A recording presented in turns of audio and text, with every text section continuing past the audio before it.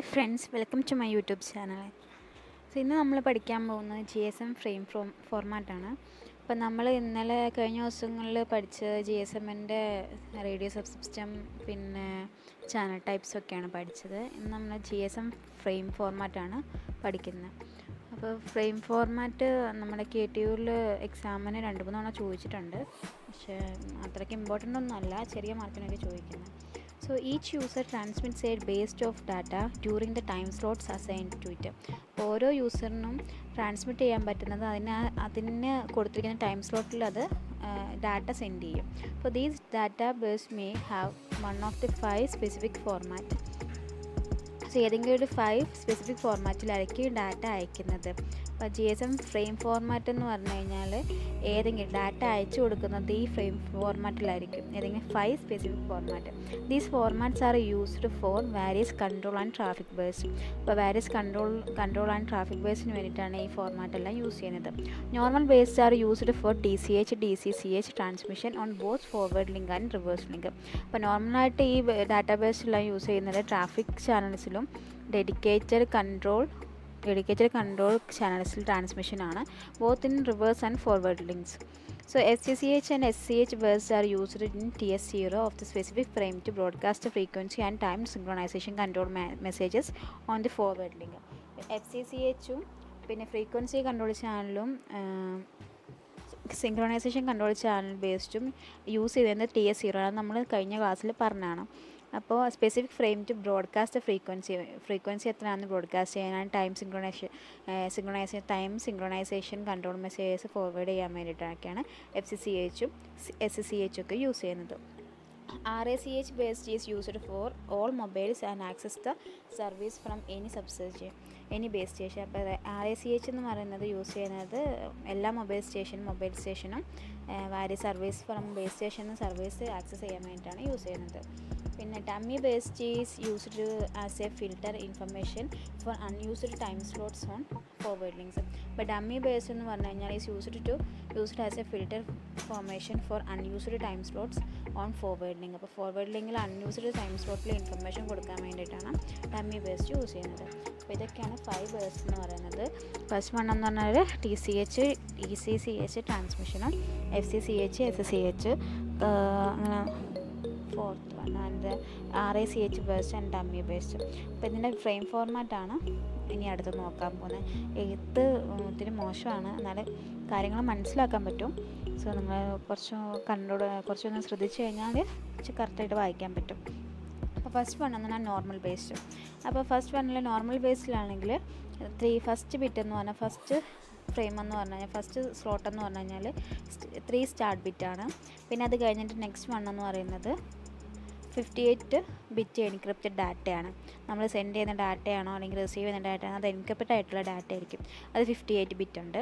അടുത്തതെന്ന് പറഞ്ഞാൽ 26 training bit, പിന്നെ 58 bit and encrypted data, 58 bit encrypted data, 3 stop bits and 2.25 bits guard period, 8.2 bit guard period. ഇതൊക്കെയാണ് normal ബേസിലുള്ളത്. FCCH ബേസിലുള്ളത് 3 start bit, 142 fixed bits of all zeros and stop bits of 3 stop bits, 8.2 bits guard period. And next വേണമെന്നാണ് SCCH based, 3 start bits, 39 bits of encrypted data, 64 bits of training and 39 bits of encrypted data, 3 stop bits and 8.25 bits guard period. And next one RACH based എന്ന് പറയുമ്പോൾ RACH based എന്ന് പറയുമ്പോൾ 8 start bits ഉണ്ട്, 41 bits of synchronization and 36 bits of encrypted data and 3 stop bits and 68.25 bit extended guard period. The last one എന്ന് പറഞ്ഞാൽ dummy based ആണ്. Dummy based എന്ന് പറയുന്നത് ഇത് start bit 3 start ബിറ്റാണ്, 58 mixed bits ഉണ്ട് and 26 training bits and 58 mixed bits and 3 stop bits and 8.25 bits guard period. ഇതൊക്കെയാണുള്ളത്. ഇനി നമുക്ക് അടുത്ത് നോക്കാനുള്ളത് ഈ ഫിഗറിൻ്റെ ഇതൊക്കെ എന്താ പറയുക, multi frame, super frame, multi frames and time slot. ഇതിൻ്റെ ഫ്രെയിംസിൻ്റെ ടൈപ്സ് ആണ് ഇനി നമ്മൾ പറയാൻ പോകുന്നത്. The figure കൊടുത്തിരിക്കുന്ന data structure within the normal base consists of 148 bit transmitted with the guard time at the end of the burst. അപ്പോൾ 148 bit ആണ് normal ഡാറ്റാബേസിൽ യൂസ് ചെയ്യുന്നത്. Out of 148 bits per time slot, 114 are information bearing bits which are transmitted as 2.57 bit sequence close to the beginning and end of the burst.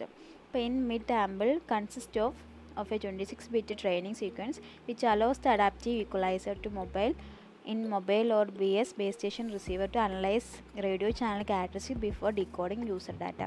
So mid-amble consisting of 26-bit training sequence ഉണ്ട് which allows the adaptive equalizer in mobile station or base station receiver to analyze radio channel characteristics before decoding the data.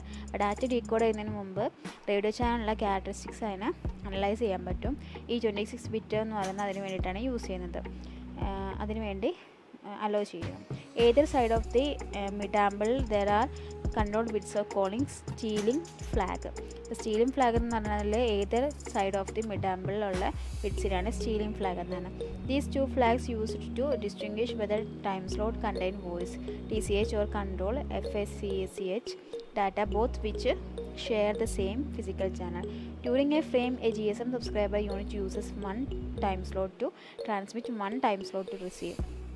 But during a frame എന്ന് പറഞ്ഞ GSM subscriber unit uses one time slot to transmit and one time slot to receive, and use the ACS pair time slot to measure signal strength on 5 adjacent base station as well as its own base station. So ഒരു time slot receive ചെയ്യുന്നതിനും time slot transmit ചെയ്യുന്നതിനും and ഒരു time slot measure the signal strength on 5 adjacent base station to as well as the in its own base station.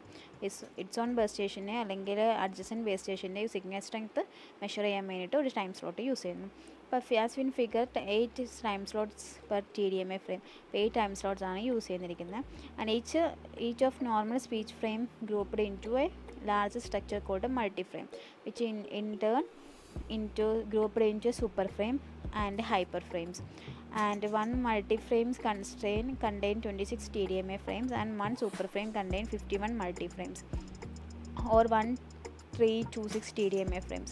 A hyperframe contains 204H superframe. It is important to GSM since the encryption algorithm rely on the particular of the frame size.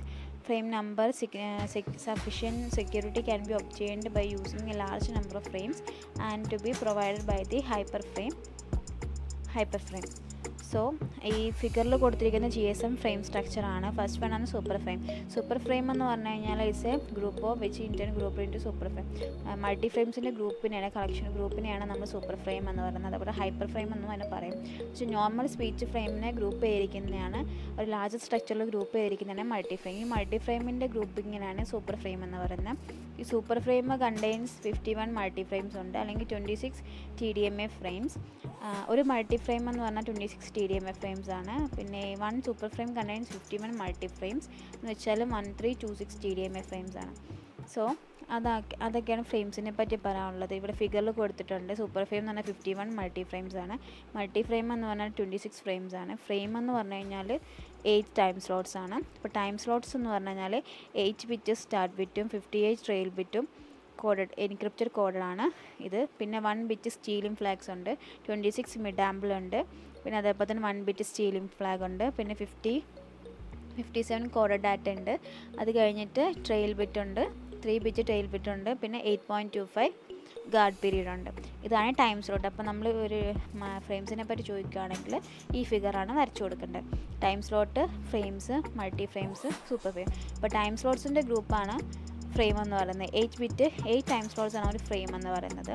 അപ്പോൾ അതേപോലെ തന്നെ ഈ 26 ഫ്രെയിംസിനെയാണ് multi frame എന്ന് പറയുന്നത്.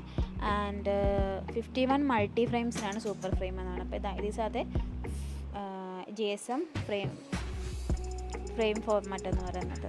So that's all about today's class, and we will see you in the next class. If you like this video, please subscribe my channel and share, comment, like, and see you in the next class. Thank you.